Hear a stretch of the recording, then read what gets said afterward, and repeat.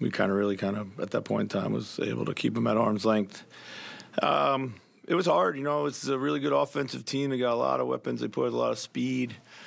We just found enough defense in the fourth quarter.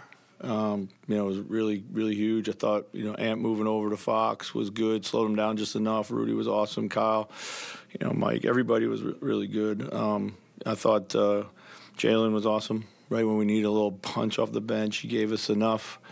Nas has been playing at such a high level. There's a lot to really admire about our guys' performance tonight, but just kind of gutted it out. I know those guys were pretty wiped out after last night's game. How big was Mike in the final quarter for you? Yeah, Mike's huge all the time, right? Just want the ball in his hands, feel safe. You make all the right plays. He got a couple huge rebounds, when we really needed him down there. So big game for him, So. Chris, just for the last really year and really even into last year, just executing down the stretch has been a big bugaboo. Just what kind of trust do you have in this group right now to go out and do make the right decisions, do the things that they need to do? Yeah, I thought tonight we were willing to just get off the ball when there was a crowd. We got some really good looks down the stretch. We didn't make them all. Kind of multiple drive almost a few times when they had him in scramble mode. Got the dunks with Jaden. We got in the corner three with Ant.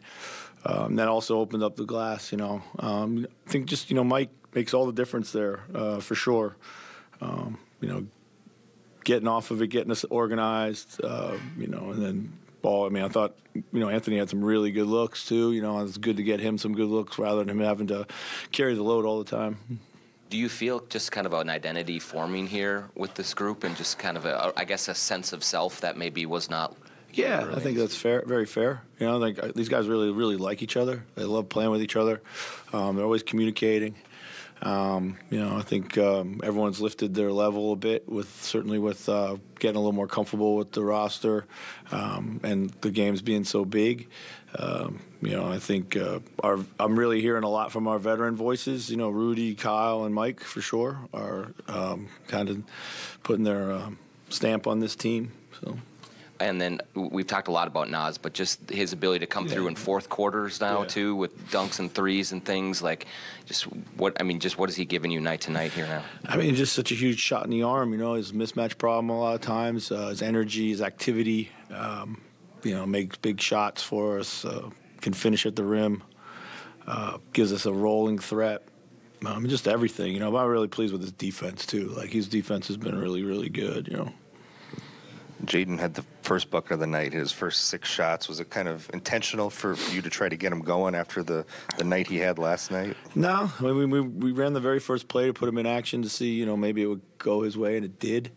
But he just was aggressive. I knew, being the competitor that he is, I knew he was going to come out that way. It was good to see him get off to a great start, How much of a smarter team are you now than maybe you were earlier in the season, especially when it comes to late game situations? Significantly smarter. I think having obviously the guys out there with Kyle and Mike and that ball in their hands a lot, and Ant's obviously getting better and better at it. I think that's one part, but two, just having been through enough of these games, it doesn't feel like we've ever had any kind of game that hasn't been close, So, but yeah, we're learning through all that. The commitment to rebounding seemed to basically clinch this game, whether it was Mike getting one or guys crashing the offensive glass on the other end. That was something that's been an issue for this team for a season and a half and even longer. Is it Kyle, Rudy, and Mike kind of taking that initiative and showing guys, hey, we need to really mind this part of our game or else we're going to get beat like we did last year? Yeah, I think, of course, Rudy's really rebounding at a high level right now. But, when you put out as much size as we're able to put out right now, we should be able to rebound better. And Kyle's been huge, just goes up in the middle of a pack and gets them.